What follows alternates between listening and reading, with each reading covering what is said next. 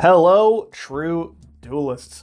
YGO Strats here in my work getup because I just got home and made myself this cup.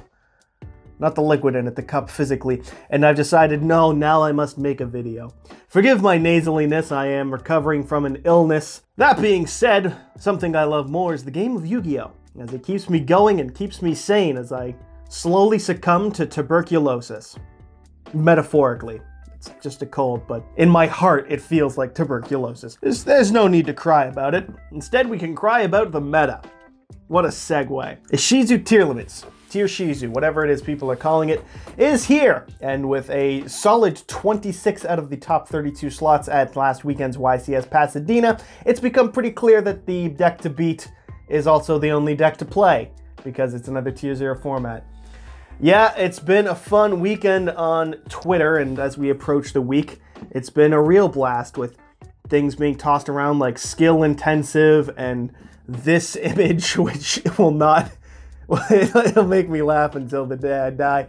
This is photoshopped, of course. This is an exaggeration of this image, which is a genuine screenshot of a feature match from YCS Pasadena, because I think they're like 8 chain links deep in this, sorting out the graveyard effects and what's going on. But man, is it funny to see just everything splayed out like you're explaining your deck post-duel, but no, they're just explaining what's going on in the midst of theirs. Because this is a very complicated format. I think there's no denying that when you're getting to chain link 8 and there's hard once per turns and things are getting shuffled in and other things are going to the bottom and there's a lot of things to keep track of. There's, at this point, I believe it was in a Team APS Plus video where they even highlighted the fact that the commenters of the YCS were having trouble following exactly what was going on in these duels because there are so many effects activating in the same chain link, let alone in the same turn, which it's a bit daunting. It can be a little bit of repellent to look at that picture and the state of the metagame and be like, well, I am a fan of MathMech, what can I do? And as it turns out, you can falsely claim to have got a top by saying you were playing MathMech, but actually you were playing Tier Shizu. I don't know what that was. At some point in the YCS, there were early reports that there was one MathMech in the top 32.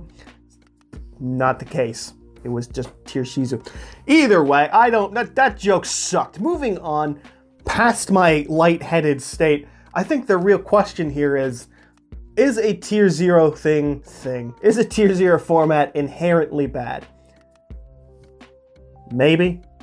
Feels pretty subjective. I watched Jesse Cotton's second place deck list of his Tier Shizu deck, and he stated it pretty well in that it's, it's a love it or hate it, which really, I think when you remove the monetary aspect of it, is pretty fair, because if you want a very skill testing sort of format that tests your knowledge and your plays and like what best to stop the deck and how to best get yours going and work around, well, they're probably going to try and stop this, but if I go for that and then they can't stop those and you're just playing 16 turns in advance and you're just the world's greatest Peter Baelish from season 1 Game of Thrones, maybe? I don't know. We're rapidly deteriorating in both mentality and quality here. It can be a very appealing sort of format to those it appeals to. The thing is, it is also incredibly off-putting for the sorts of people that it doesn't appeal to, because some people just prefer variety.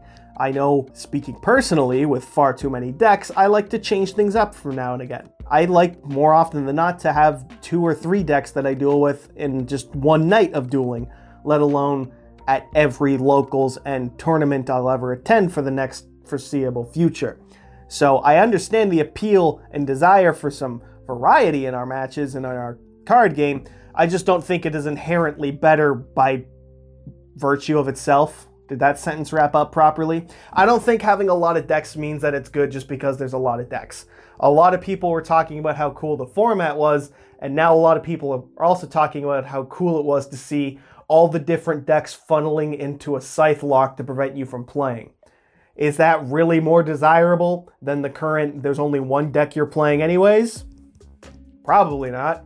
I think the biggest takeaway from all this is that Yu-Gi-Oh! Players are impossible to please. Because in that format, we were bitching about Scythe and all that, maybe justifiably, and now we've moved on to bitching about Tiershizu, maybe justifiably. And on top of that, more than anything, we're also just bitching about people bitching. Very justified. At least according to me, who is now making the video and rambling about it. I'm pretty mixed on this, if I'm being real here, because...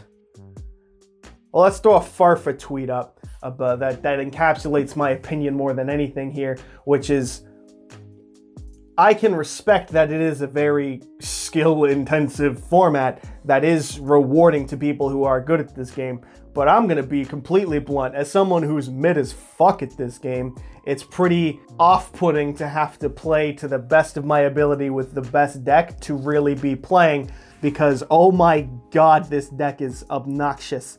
It is, more than anything, I think it's the time. It's the amount of time it takes to get through a Tiershizu turn, because there's so much that goes on, and there's so much milling, and especially in a mirror where you're triggering your opponent's cards as well. But even if not, there's just so much that goes on, and there's so much playing on each other's turns that it takes a long time to get through the duel. And it's like, bro, I'm just trying to normal summon to get my play going. Can you stop throwing things at your graveyard? It's... I just wish to play. I'm not being negated from playing. I am instead having my opponent play. It feels...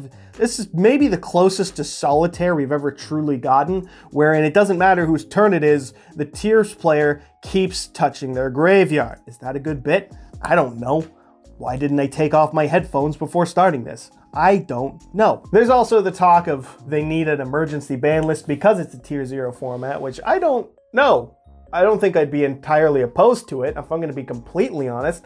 I'm one of those jackasses of the opinion that, yeah, the format currently does not appeal to me too much, so I'm going to be playing either alt formats or just other decks and not dealing with locals for the next foreseeable future, in no small part to my oncoming tuberculosis. So ultimately, I don't really care whether or not they do an emergency ban list to hit Tiers or the Ishizu cards. That's not likely because it's the new product. The biggest thing I think that will push it is not the strength of the deck, but instead the timing, and going back to this image, the optics. Because Konami wants people to want to play the game. They want their streams to do well because then there's people interested in the game who will presumably want to purchase either gems on Master Duel or cards and from their shop or wherever to put money into the game. They want people to want to play the game. That is an undeniable truth because it's a product. We're just out here buying. That image there can be very off-putting to a new player. Someone who doesn't know Yu-Gi-Oh! Is going to see that and be like, I don't know what's going on. And that's, I think, a quote from the caster who does know Yu-Gi-Oh! And was just confused because this Tiershizu matchup is redonkulous, to steal a word from a bygone generation. That's my take, ultimately, is that if a hit comes, it will be because of the timing of it all. The Tiershizu mirror is an insanely long mirror, not in terms of the number of turns, hilariously to cater to my Yu-Gi boomers who may be watching, who complain that modern Yu-Gi-Oh! Is over too soon. Modern Yu-Gi-Oh! Actually can sometimes only go 4 turns total, but there's approximately 700 more effects than you're used to ever seeing in a duel going on. And that's kind of funny to think about, sometimes fun to watch, but if that's going to be every single stream going forward, especially when you get through more and more rounds and feature matches and just more people playing Tiershizu, certainly by the time you hit your top 64, that's the majority of what's going to be left. I don't think they're going to like that. Or if not that, I don't think they're going to like that people don't like that and are less interested in the streams. That's my personal take on it. Much like this metagame is to some of you, I am in a rapid state of deterioration. And you know what? I don't know where we're at in the video at this point, but I do know where I'm at in terms of my mental state, which is to say I need to go lie down. So I'm gonna go do that after I edit this video. Apologies for the rambly-tambly wildness. I got the Burke. I got the TB. Is that joke okay? I hope so. I've made it thrice. That's it. That's the video. Here's hoping my smoking Italian wife can have my sinuses cleared for this week's update. And I'll see you there, duelists. Hello, true duelists. Yeah, that's a start.